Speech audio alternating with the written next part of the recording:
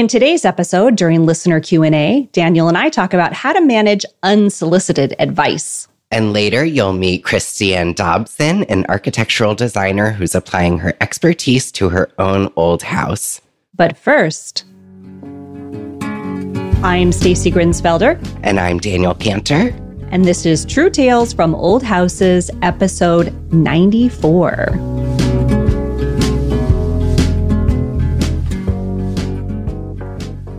Hey, Daniel. Hey, Stacey, how you doing? I'm good. You know, every time we start the show and I say the number of the episode, I get a little butterfly in my stomach. Episode 94.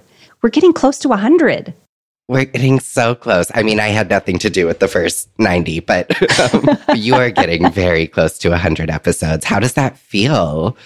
It feels wonderful. It feels kind of surprising because I'll tell you what, in the middle, you know, somewhere between episode 30 and 80, all of those. Yeah. It's like, well, I'm no longer at the beginning and now I'm closer to 100, but there's a lot of water that flows under the bridge there in the middle where you just keep going. You just keep doing the work and interviewing wonderful people and trying to fine-tune the craft. And then now here we are almost at 100. And by next episode, we'll start to make some, I don't know, maybe start some giveaways because I really want to do something fun for this season to mark the 100th episode, which we're going to hit during season 9. So yay.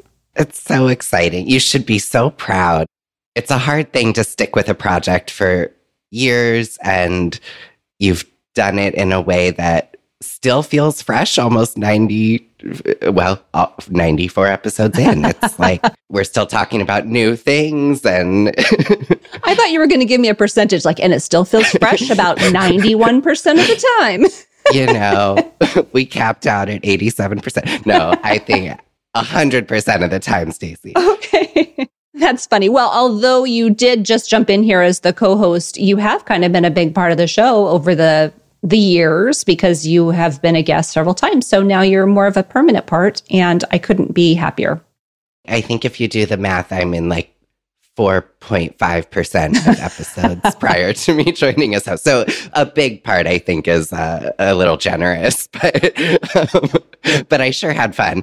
All right. Well, before we launch into today's show, I do want to make sure to say thank you to our season 9 sponsors, the Craftsman Store, Sutherland Wells, Preservan, and Abatron. And please, everyone out there, use those coupon codes. Enjoy what our sponsors offer because we are so lucky to have them. We really are. These sponsors are handpicked for you. They are all excellent resources, and support them like they support us. So, Daniel, do you have any announcements today? I actually think I do have an announcement today. Okay, go for it. Oh my gosh, I have news. So as you know, and some of the listeners who have listened to prior episodes with me, for about 5 years now, I have been the board chair of our local land bank, the Kingston City Land Bank. So most of what we've done is take these very, very derelict vacant homes and do a full rehab and then turn around and sell them as affordable first-time homeownership opportunities. So it's a really, really cool program that I'm really proud to have sort of helped build from the ground up.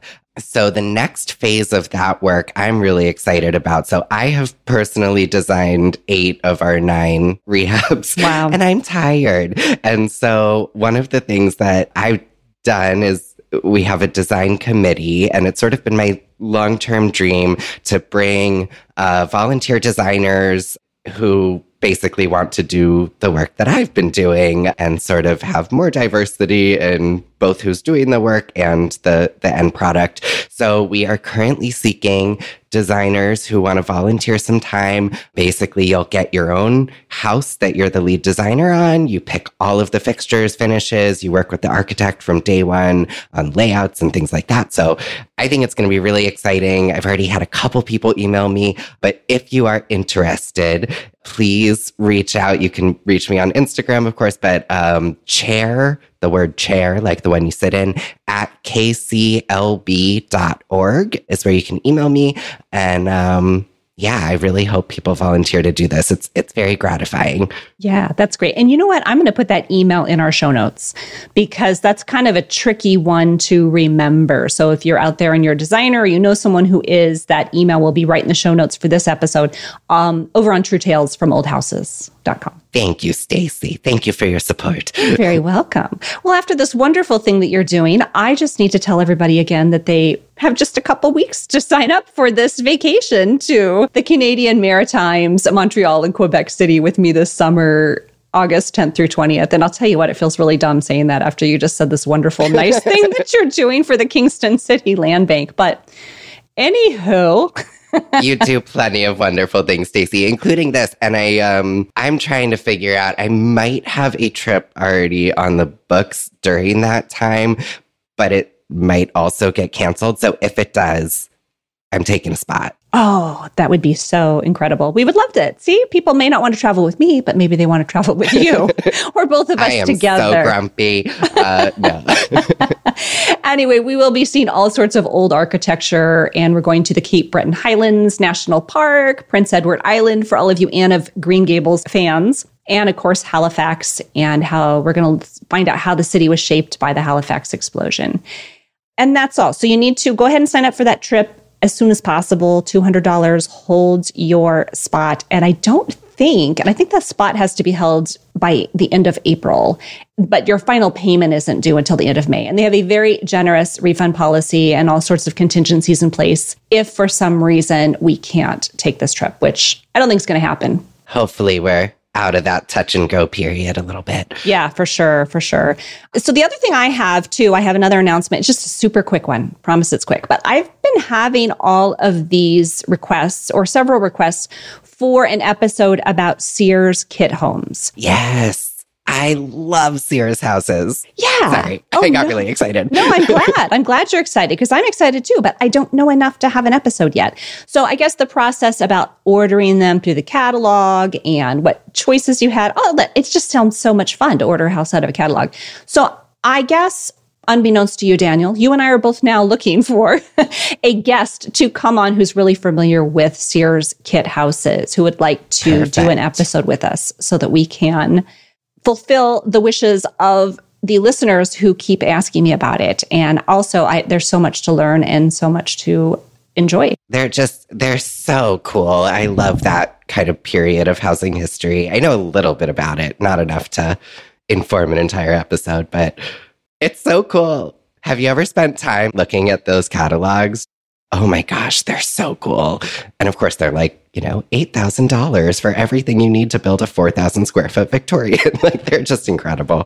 We have several around town here that look like the Lego houses, with the little blocks that you would buy. And I think those are Sears kit houses. They look like they're little cement blocks and you would just kind of put your house together with these.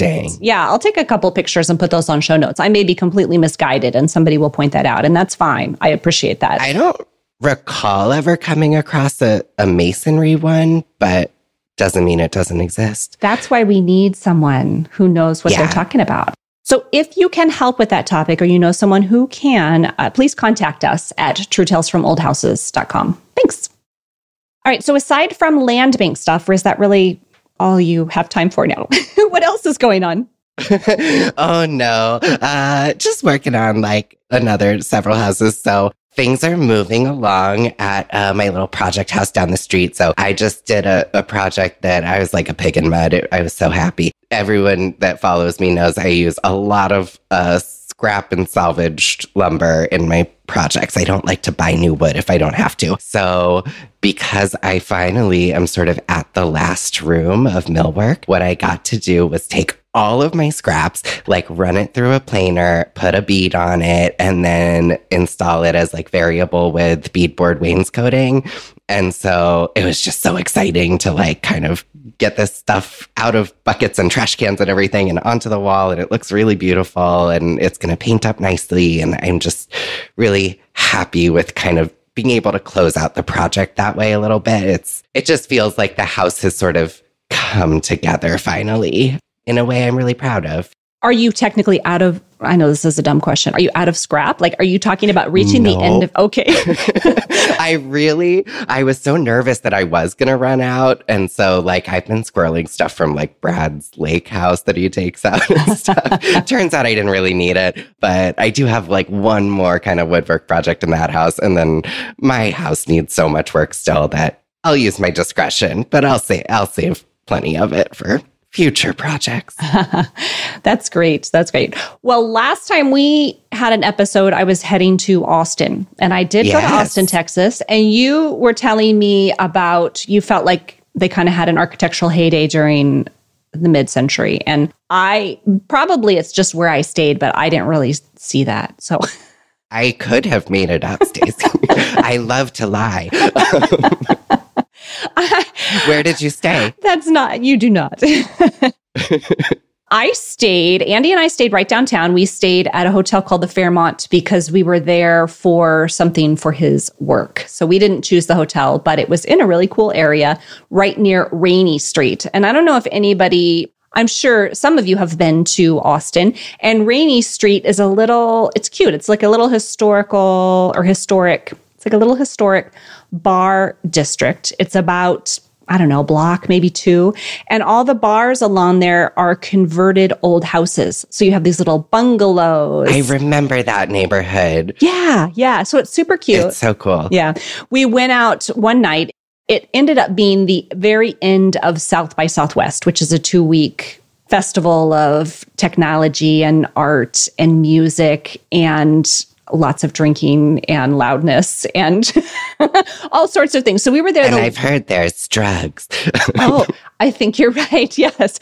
Actually, a funny story about that. Somebody came up to us and said, it was really loud. So all of the bars were playing music and we'd gone out and we just had an individual drink, a single drink, not drinks.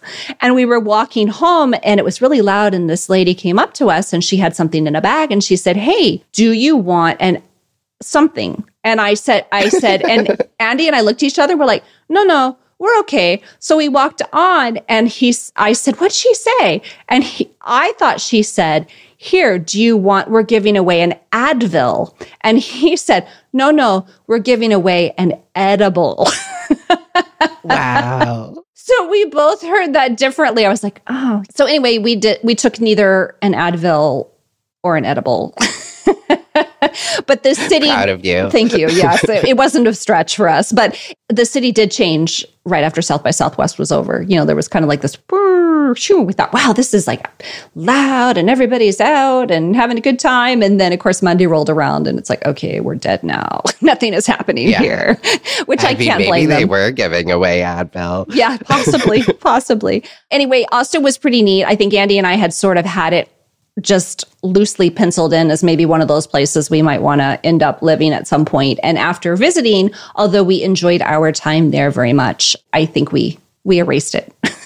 Mm-hmm. I never really considered living there, but I had the same experience. I liked it, but yeah. Yeah, nice place to visit. And that little Rainy Street was super cute. We did a lot of driving around.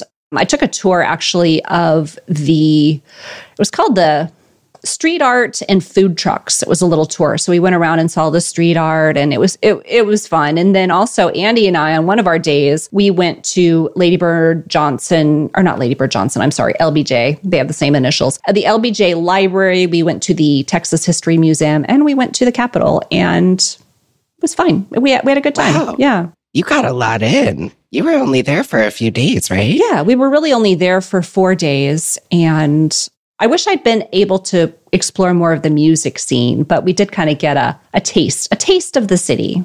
Yeah.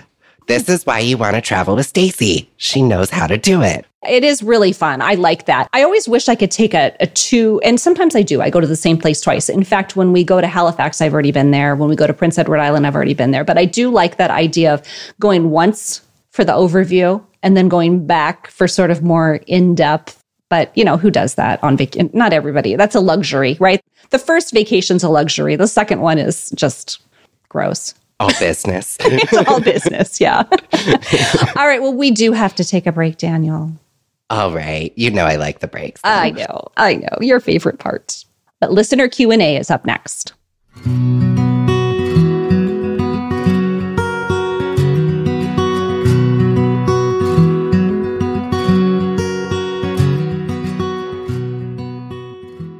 True Tales from Old Houses is supported by the Craftsman Store, another excellent resource from Scott Seidler of the Craftsman blog. The Craftsman Store is your go-to place for old house tools and supplies. Once again, our friend Scott has taken the hassle out of tracking down all of those specialized old house supplies that we need. He's put them all in one place for us. It's a great little online hardware store full of books, tools, and replacement parts. So I found something new on his site this week, and I actually own a copy of it. He just recently did plans for a storm window glass and screen combo. So he has the building plans for those that you can get. I know. I need that immediately. I know. So that's a new thing on his site. Of course, I get diamond glazing points from there and all kinds of other little things, but it's just, he is so talented. I could spend hours on that. I mean, take all my money, Scott. It's great. He has glazing point drivers, which are really hard to find. So from window restoration to plaster repair to really almost anything, they have everything you need to do the job like a pro. So check it out today at thecraftsmanstore.com and save 10% on your order if you use the code TRUETALES. True Tales from Old Houses is also supported by Preservan, a unique preservation franchise opportunity developed by longtime window restoration pro and our friend Ty McBride. The mission of Preservan is to save the future by preserving the past. Preservan is so cool. So Stacy, tell us what it is. Well, what if you could go to work every day on your own terms while also doing something meaningful within your community? And what if you could start a home service business without owning complicated and expensive tools that are difficult to transport to and from job sites? I would like all of that, yes. The team at Preservan will train and support you to operate a Preservan business within your community, equipping you with the tools you need to perform sustainable wood rot repairs and build your own team of epoxy techs. Cool. How does that part work? Well, as a Preservan franchise owner, you'll receive the playbook for a proven preservation business, exclusive access to ever-resin epoxy products, business software, and all of the marketing, advertising, training, and technical support you need. Owning a Preservan franchise offers the perfect opportunity for work-life balance while serving your neighbors and community in a recession-proof industry. That all sounds so great. I love the idea of being able to work your own hours and spend the rest of your time in ways that are important to you. So to learn more about becoming a part of the Preservan family and their mission, go to Preservan, that's Preservan, preservanfranchise.com/truetales. Okay, we are back and it's time for listener Q&A. I love listener Q&A. Hit me. All right. Well, this one is an interesting one. Today's question comes from Olivia, and she asks, how do you deal with unsolicited house advice from strangers online, family, etc.? And go, Daniel. How much time do we have? You know, I feel like I'm about to offend everyone, but in the interest of honesty, I will be honest. How's that? Okay, so I guess what I would say is cautiously is how I deal with unsolicited house advice from strangers online. So I guess I do a few things to try to mitigate my sense of overwhelm, because the reality is everyone has an opinion and a lot of them are right. They're fine. They're valid opinions, but there's also generally many good options. And so I think what I do is I tend to post my stories where I post about my progress on projects. I'm usually a week or two behind on those. And part of that is because I want to kind of have the decision made before I get a bunch of feedback on it. The other thing is I really don't ask. That doesn't stop people from telling me, but when I'm sort of debating something, you will note I do not ask the question, what would you do? And I think the reason for me is I just get really overwhelmed with it. And I think when you take in sort of too much unsolicited or solicited, I guess, advice, it's a really efficient way to end up with a really, really boring space. Because I think when everybody unanimously seems to like something, to me, that's kind of a red flag that it's like done or boring or, I don't want really to be universally appealing. Of course, I want my spaces to be appealing, but yeah, so I think that's the first thing. And then I think the thing to remember is like only you can really see where you're going with something. So people tend to get really hung up on like individual elements and aren't necessarily taking into account how it'll look in the entire finished room. I recently had an experience where I was debating this little countertop of a built-in in this bathroom that I'm renovating. And while I would have liked to go with a natural stone, it was just way out of the budget. And so what I mentioned doing was maybe just tiling it with the wall tile. It's really small. It's not like a kitchen countertop. How could you, Daniel? How could you? It was as though I proposed like putting shag carpet on it. Like it was, I've committed a mortal sin. So then what did I do? I turned around and did it anyway, because that's my toxic trait is tell me not to, and I really want to. So yeah, and honestly, I think it looks great. It was basically free. I'm really, really happy with it. So stick to your guns. Ask for advice when you need it. What am I missing? You tell me. I was going to say, the older I get, the less I care. Sometimes people will tell me what they're thinking, and I don't even know. It doesn't register with me that they're trying to tell me what to do. I mean, I could say that I'm clueless, but I like to think it's just because I've matured and I just don't care. But, you know, I've done some things in my life that were, I think you and I were talking about this question beforehand. And I said, well, you know, I've had a home birth, so I've received plenty of unsolicited advice in my past. But usually what I do is if I really know that unsolicited advice is going to get to me, you know, and I'm a pretty even keel personality, but if I know that I just don't have the bandwidth to deal with it, then I'll preface something, especially when it comes to family or something. And I'll tell them, you know, I'm going to tell you something and I think you're going to have a lot of opinions about it, or you're going to have a lot of worries and concerns, but I had worries and concerns too, and I'm still choosing to do this. And here's what that thing is.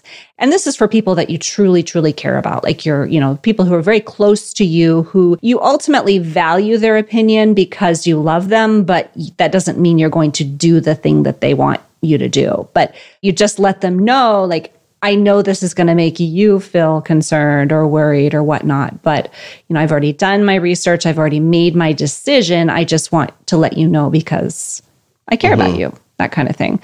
So that's kind of how I handle people who really should have a say in it. As far as like if I'm out with strangers and they start telling me something about, like I've been at dinner parties before, and the person who invited me knows that I work with Original Windows, and she thinks it's so great. And she doesn't do that same thing, but she thinks it's wonderful. So she always introduces me as, this is my friend Stacy, and she works on Original Wood Windows.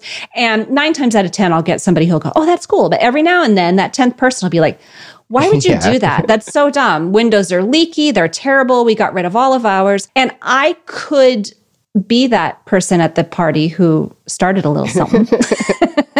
Or I could just eat my dinner and deflect or, change the subject, because it's not the time or place and I don't care. I really don't care. I'll be that person at a party.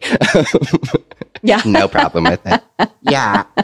As far as social media, direct messages, personal messages, the final thing I would say is that you simply don't have to answer them. I don't condone that as a means of communication, ignoring people. I think that's very rude. But then again, sometimes unsolicited advice is rude. So if it makes you feel uncomfortable or it's confrontational and it's not somebody that you have a relationship with, you do not owe them an answer. Fair enough. And I would just, before we close this out, I want to set the record straight that I think I can speak for both Stacey and I that we love interacting with people. It's why we keep our messages and stuff on and active. Don't feel attacked, but also don't feel offended when we ignore your advice. Olivia, thank you very much for that excellent and challenging question. And if anyone else has a question for us to answer on an upcoming episode, please go to truetales.oldhouses.com and submit it through the contact form. If your question is too technical for us, we'll try to find a pro to help answer it. And we love answering questions, so please. By all means, ask us questions, send us emails, write us direct messages. Just no opinions. Just kidding. Yeah, just no opinions. We just don't care what you think. Yes. We do, deeply. But not that deeply. We do. We absolutely do. Okay, but we do need to take another quick break, Daniel. All right. Let's do it. True Tales from Old Houses is supported by Sutherland Wells. All of Sutherland Wells products are handcrafted in Providence, Rhode Island with the highest quality, sustainably grown tung oil. Tung oil, native to China, has been used for centuries as a durable finish for wood, metal, and stone.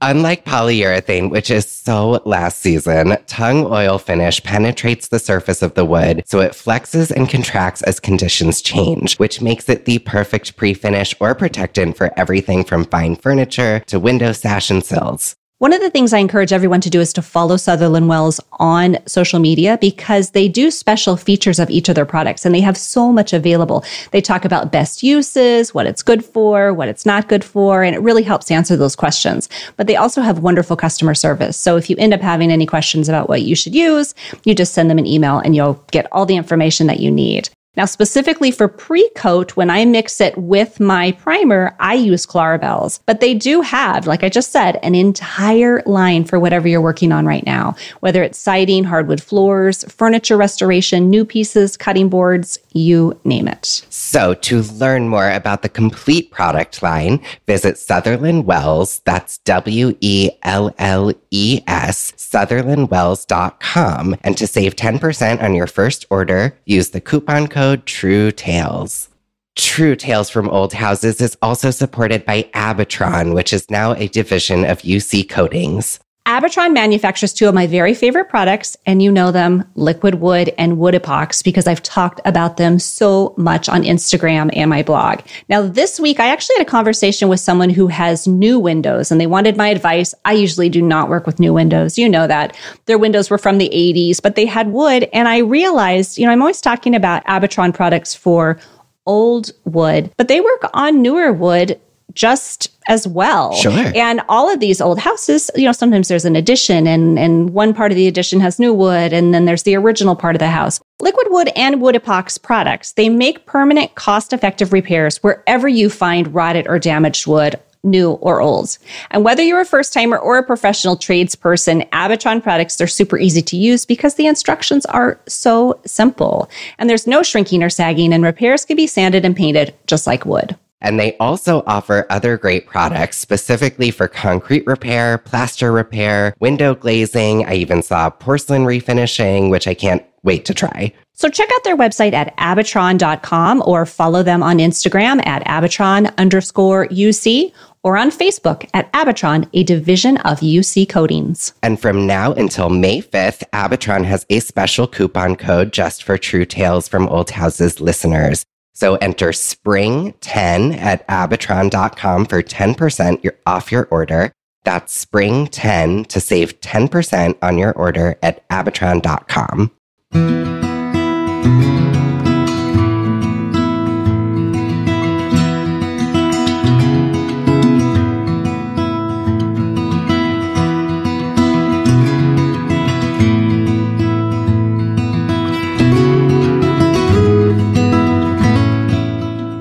We are back, and our guest today is Christienne Dobson. Christienne and her husband made the leap from New York City to rural upstate New York during COVID, and they are loving their new small town life. Hi, I am Christienne Dobson, and I live in upstate New York, and I've been renovating an old farmhouse for a couple of years. And yeah. Well, welcome. Welcome, Christienne. Thanks so much. Welcome to the podcast, Christienne. Well, Christienne, it's so nice to meet you. We've been following you on Instagram for quite some time. You've got a heck of a project, sort of a hobby farm going there in the Catskills, and I'm just interested in learning more about you. Well, first, so we're up in the Catskills, northwestern Catskills, just outside of a town called Delhi, and we bought our house in 2018. We were actually originally looking for a larger apartment or home in the city because we have an apartment in Harlem, which we still have. It's very tiny, very, very tiny. And, we were just looking for more space. I've always wanted some kind of outdoor space. So we were just looking for more space. And with things, real estate in the city being what it is, it was pure chaos and everything kind of fell through. And this house that we have now kind of fell into our laps. And it was perfect. Currently, how much time are you splitting between the two? How often are you down in Harlem? Since the pandemic, a lot of people have kind of moved up here full time. So we're since then, we've really been here full time. So this has really become our home base, which is wonderful because it's something that I've always wanted. And a lot of the times, actually, when we go back to the city, like we end up staying with my family in Brooklyn because, like we're there to visit my parents or my brother, or I'm there for work and I need, built-in babysitter. So we end up staying with my parents a lot. So like, sadly, our apartment and home is kind of on its own for now. And we're trying to figure out what we're going to do with it. But, the Catskills has really become our home, and we're really building a life here, which I'm very happy about. Have you ever lived in an environment like this? I know Delhi, it's a very different world than New York City. So it's going to sound insane, but a long while ago, I was living in Long Island City. It still had that kind of small town feel, which was really nice. You went to the dog park and everybody knows everyone. You go to the coffee shop, people know your regular order. And it had that really small town feel, which I really loved. I mean, that has since come and gone. And, it really doesn't feel that way anymore. But I like that small town feel. We came up a few times to visit because our friends had a cabin up here. So that's how we were introduced to the area. And we just found ourselves coming up more and more and more and spending more time here. And it was just a lifestyle that I really enjoyed. Okay, so let's talk about the house, because you said you went, you found it, it was perfect. Tell us about the house. What kind of house do you have? So it is an old 1800s farmhouse. And it's an old Greek revival. And it's had a couple of very old extensions on it. It's a deceivingly large home. And we're sort of rural, but still very close to the town of Delhi. And we still have neighbors, but because of the way the houses around here are all situated, you can't really see anybody. So it feels very isolated, but you're not. So you kind of get the best of all worlds here, which has been really, really wonderful.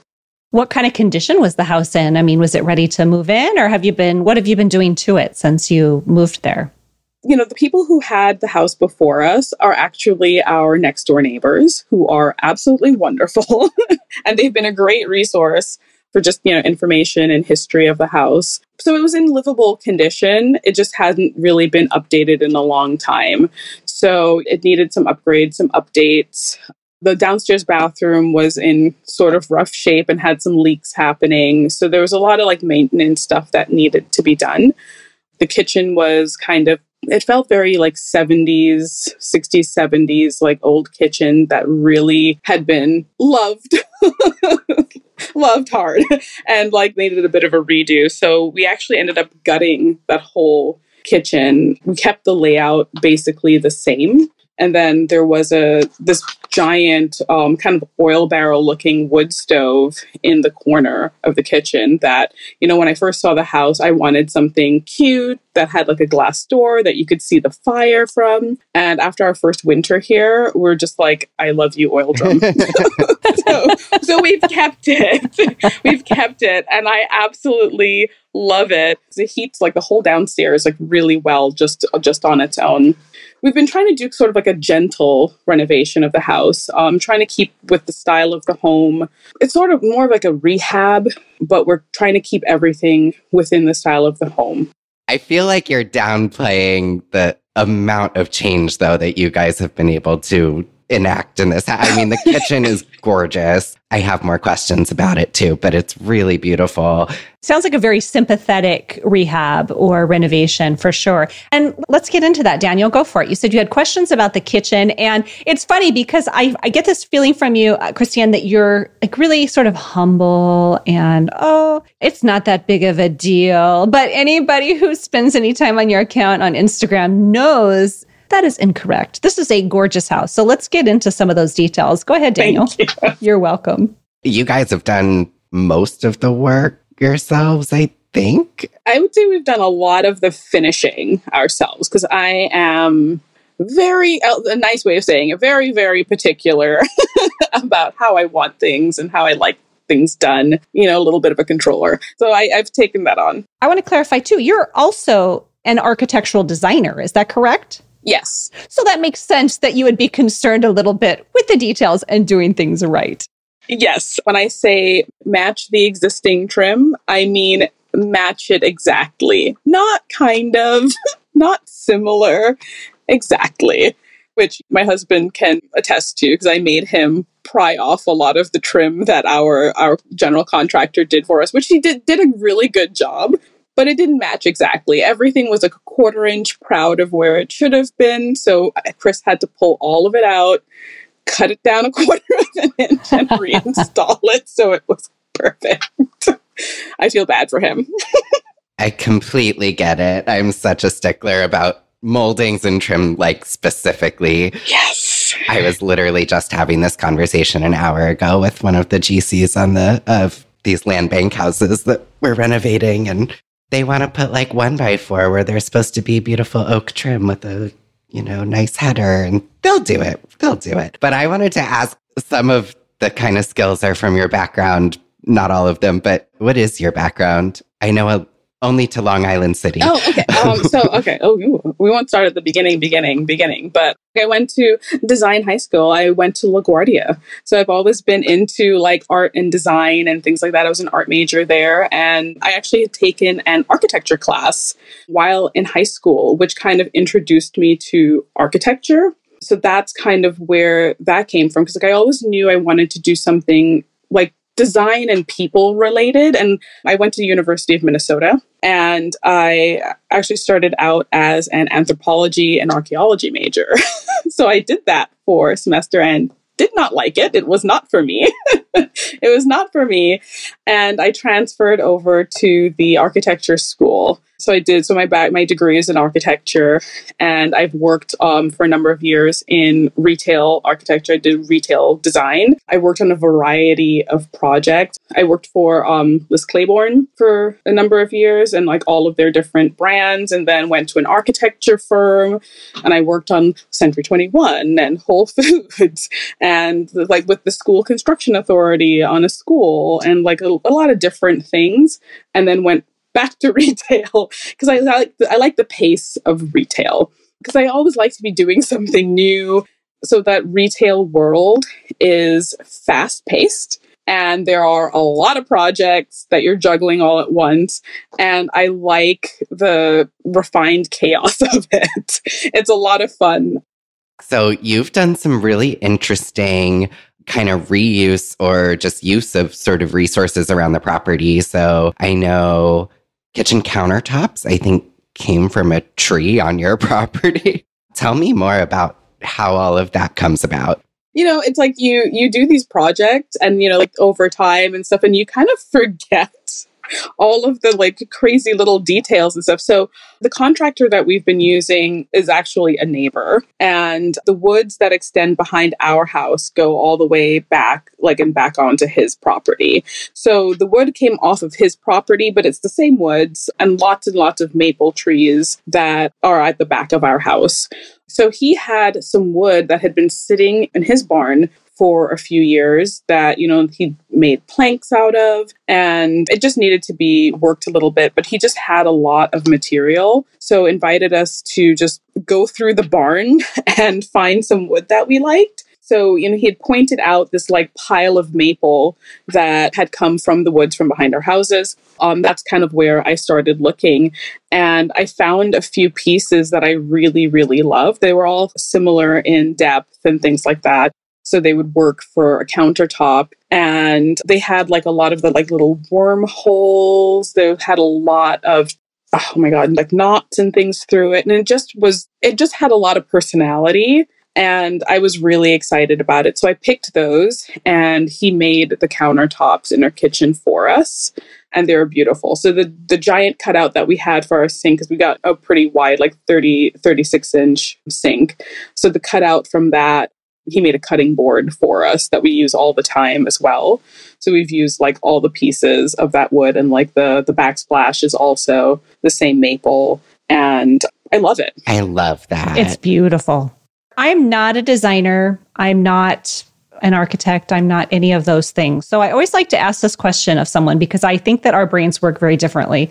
And I think your brain and Daniel's brain probably works very similar. But my question to you is, when you go into a house like yours, do you see all of its potential and see what it's going to be? Or does that come about as you move on? Does it look like a blank slate to you? Or can you actually visualize the things you want to put in there and how it will look when it's done? I use that in quotes because none of these are ever done, but go ahead. It actually depends on the space.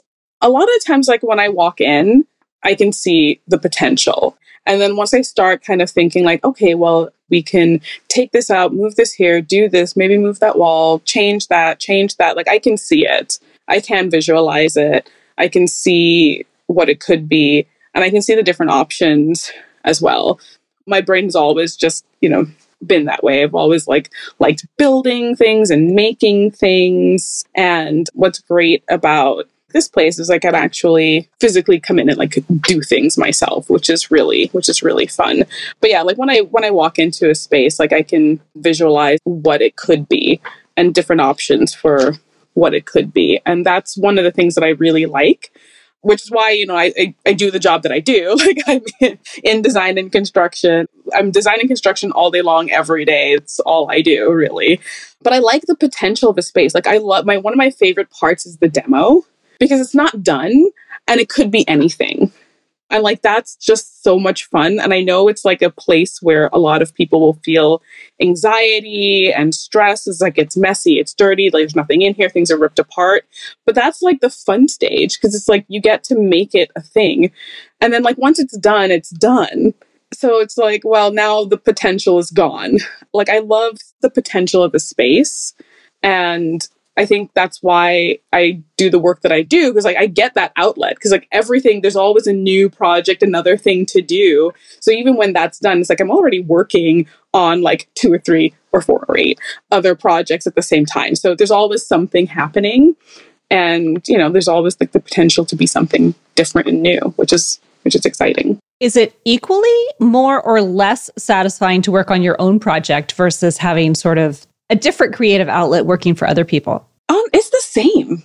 It's really the same. I mean, I think it's actually easier working on other people's projects than my own. Like right now, nothing's finished. Nothing's finished. And I'm already thinking, well, what am I going to do for Charlotte's room? So I have like 1,000 paint samples, a mild exaggeration.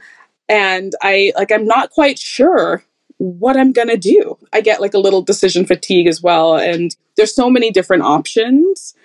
And it's kind of hard to pin down exactly what I want. But when I'm doing stuff for other people, it is weirdly clear for me. Like, I'm just like, oh, this. I get a sense of who you are, what you want, how you want things to be. I know what you like, and I can give you that. But for me, it's just like, there are just so many options. And it's like, oh, I could do this. I could do it this way. I could do that. Like, I need 30 bedrooms for Charlotte. I feel exactly the same way. I feel this so deeply. When you get to make up all of the options and make the decision, and you've done a bunch of houses or you want to do a bunch of houses, it just is so hard to commit to stuff for yourself, I think. Like, I have the same experience. Super easy for clients. Yeah. Yeah. Like once you've made that decision's been made. And now you're just doing it. But what if I want to do another child's room with all these other ideas that I had? It's just like... Yeah. And to go back to Charlotte's room, I would think, and you can correct me if I'm wrong, but when you go into a client's house and they say, I would like you to do this room for me. I have a 9-year-old boy. He likes Pokemon and baseball, and he is energetic. And obviously you're not going to make him a Pokemon bedroom, but you're like, oh, okay, that paints a picture. I know who that person is. But your little girl, she's changing every day. So you think, okay, I'm going to make her this beautiful pink room because I like pink and she likes pink, but maybe next year or 3 years from now or 4 years from now, she's going to prefer something completely different. And therefore, you kind of feel like we all want to make these spaces that will grow with our families and grow with our kids. But someone like you who's creatively minded, like you said, you have a million ideas. So I would imagine you'd have to hold yourself back from redoing this room over and over again. Just exactly. Did I fully fabricate that your husband is British? You did not. He is. Okay. He's from Yorkshire. Yorkshire. Yeah, I'm not even going to do an accent because it's disgusting. I just offended everyone. I can't wait to have all of the people from Yorkshire write in, all 2 of them, and say, what was that? What was that, Daniel? I'm so sorry. I'm going to work on my dialects. But I mean, there's such a sort of specific, well, I feel like there's a very specific sort of British sensibility and style that I can at least picture. And I feel like you've definitely brought some of that into the house, like especially with the kitchen. How do you feel like I guess I have 2 questions. Like, what is sort of the creative split between you guys? Because I'm sure working with somebody like you who has strong opinions and, knows what you want and this is what you do for a living, that's hard. And then number 2, like, what's a guy from Yorkshire sort of doing with this house in Delhi, New York, which is a very small town, in a house that is a very specifically American style? Greek Revival is like deeply American. So what's funny about Chris is he comes from a small town, and it's very countryside little town in Yorkshire. And he was never really excited about, spending full time up here because it was very similar to the place where he's from. And he thought he'd be bored. Hilariously, not at all. We are probably more social here than we were in the city. And we just have a lot going on. We've got a lot of stuff with the house. We have friends up here. We have Charlotte. There's just a lot. So he's come completely 180 around and absolutely loves it here. And as far as construction and things like that, so his dad is a joiner. So, which is basically like a carpenter and things like that. He does a lot of woodworking, like all different types of woodworking and joinery. And so is his brother. His uncle also has a construction business. So Chris has done a lot of that work prior to me. He also has a pretty strong design sensibility. He used to draw, he takes photos, he has kind of this artistic background as well. But he definitely has a more like analytical brain than I do. We're in different directions, but he has a really good sense of design. And unfortunately, a lot of opinions of his own. So, isn't that so annoying? There is compromise that does have to happen, and like it's our house. So I want us both to be happy here. There's certain things that, like if I feel very strongly, I'll just do what I want. And there are other things that he feels really strongly about. So I'll give in and like, we'll do that. So there's a lot of compromise that happens. And thankfully, we have a very, very similar design aesthetic. The kitchen was very Duval influenced. I mean, everybody loves Duval. It's beautiful. Sure. And, like that's kind of where that came from. And I wanted the house to have a very comfortable, cozy, lived-in look, but with a little bit of British influence and things like that. And I think we're getting there. Well, your home is really such a lovely mix of, patterns and textures. And I hope that people will visit your Instagram. It's Catskill Farmhouse. We'll say that again at the end and put it in the show notes. But it's just something about the way you use texture and pattern. And another thing that's not something that I'm particularly good at either. I'm just like sort of straightforward. I'm very linear when it comes to stuff. Your house is incredible. Stacey loves to say this, like her house is impeccably decorated. You pick the wallpaper, you pick the beautiful. Paint. It's fantastic. It all coordinates and looks great together. You do a good job. Well, thank you. Stacey, we're going to work on your self-talk later. Okay, we'll do that. I just tend to think that the house is already pretty. And so like my job is just to fix it. When I was asking you, I said, how do you see things when you move it? I have no idea. When I go into a place, I think, okay, this has potential, but I don't know what that potential is. Like I immediately start seeing what's broken. And it's not a negative because I'm coming at it from a negative thing, but I'm like, okay, that's broken, but I know how to fix that. And that's broken. And I don't know, but I can tell that it's not going to be something that's a deal breaker. These are the things that go through my head, not like, oh, this could be a beautiful home and we'd be so cozy here and moving walls. Like I'm not even there. Like all I can see is what's right here in front of my face, not 2 years down the road or 5 years down the road or anything like that. But that's a great skill to have too. It's such a restorer's mentality, I think. And I feel like, just to bring it back to me for a second, I feel like I have like a mix of these two things, but what Christienne is describing where it's more like you can walk in and see it. For me, at least, that skill took many, many years to develop, I think, and I continue to. So I don't want people to feel like just because you may not be able to do that now doesn't mean you never will. Like, I felt like a real imposter for years because I was like, I don't have that. I can't do that. And now I feel like I can.